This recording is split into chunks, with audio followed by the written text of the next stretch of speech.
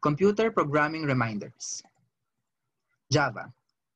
Java is one of the most popular languages in the world right now, along with JavaScript and Python. It was created in 1995. It is owned by Oracle. It is open source and free. That's why we're using Java right now. It is also easy to learn and use. Steps in writing a program. Number 1. Describe the problem. Identify what needs to be done. We need to identify the problem, or we need to write the problem in words for us to be able to understand what the problem is. Number 2. Analyze the problem. What are the I, P, and O? IPO stands for Input, Process, and Output. Design general logic.